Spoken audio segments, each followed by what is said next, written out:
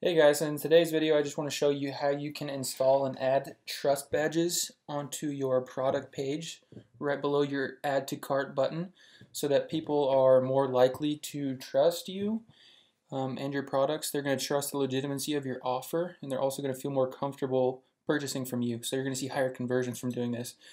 So there's two ways. The first one I'm going to show you is just through a free app on the Shopify App Store. The second way is manually installing the code. It's not really that hard. It's pretty simple, and I'll show you guys how to do both of those ways. The first way I'm going to show you is through the app. So we're just going to go to the App Store here, visit Shopify app. Now on the App Store, you're just going to type in trust, and it's going to be the free trust badge by Hector, this one right here. So we just click right here, get that, install the app, and I'll show you guys kind of how you can go in and edit this.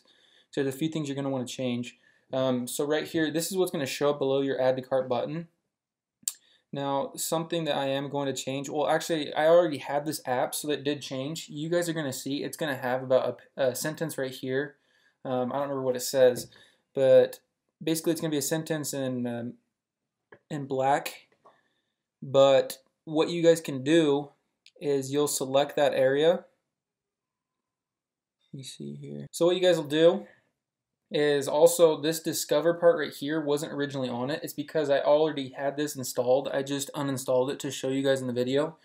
So you won't have this little discover icon here. So what you'll do is you'll go down, you'll click on add badge, and it'll give you an option to add all these things right here. And so I went and I clicked on discover right there to insert it. It's already been inserted, so I don't want to have that again. So I'll just go and take that off. And now that's fine, just like that. So what I did have to do though is I went to the design settings. So right here, there was a sentence. I don't know, for example, I'll just type it out so you guys will see. This is where it was.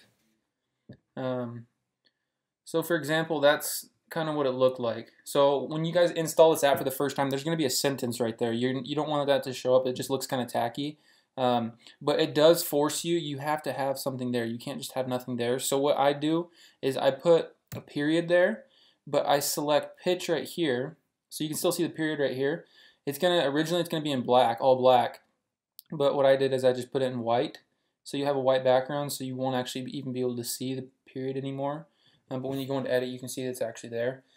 And then the badge right here, obviously you want those all black.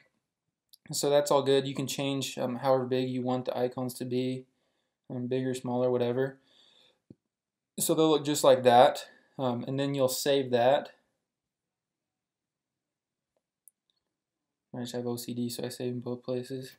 But yeah, so that's installed. So if we go look at the store right now, sometimes it takes a little bit to load. But say if you go click on a product, then it should appear right below. So see right here, those are the trust badges that are installed with that app. So that's just one example of something you guys can do. So I'm going to close this out. So I'm going to actually go back to the apps. I'm going to uninstall it real quick. I'm going to show you guys the other way you can do it real quick. Not needed anymore. So I'm just going to uninstall that app real quick. So the second way, and it's actually, I prefer it because I like having a different set of trust badges. So you'll just go onto the store and you're actually going to end up editing the code. So if you go click on your online store, actually I'll show you guys the first part. So you're going to go onto a Google page and then type trust badges Shopify. Go to Google Images, and I'll show you the one that I personally prefer. In here, I can't see it. So I can't find the one that I just downloaded today, but you guys can choose any really. If you just select one of these, you'll just click on it and click save image as, and you can save wherever. I already have the one saved, so you guys will save the image. Then you'll go back to Shopify. You'll go down to settings and onto your files, and then you will add a file. So you'll upload file, and then you'll select wherever you had it saved. I've already uploaded mine. It's right here. So once you upload yours, it'll be right here. So what you'll want to do is you'll want to select it all, and copy and paste. So I just copied that URL. Now what I'm going to do is go back to the store and I'm going to go edit the code. Now you guys are probably, if you don't know a lot about code, which I don't know hardly anything about code at all, then you might be a little freaked out, but it's really pretty easy. So you'll just go edit code. Now you're going to go over here to the .liquid templates. Actually go down to sections. So once you go down to sections, then you'll go down to product template. Click on that. Now you'll just do, on Mac I know it's Command F. I think on PC I believe it's Control F to search. And you'll just type in add to cart. What the heck? Let me try without spacing. Add to cart.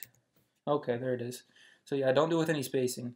So when you find it right here, add to cart, I don't know how to explain it other than the fact that once you find it right there in the yellow, then you'll just kind of follow down until you see this last div bracket right here. So when you see this bracket right here with the backslash, so once you see this last one, so not this one, once you see this last one, and again, this might be different for you guys if you're using different themes. The theme I'm using is Debut, like it says right here. So if you guys are using Debut, it's going to be the same for you.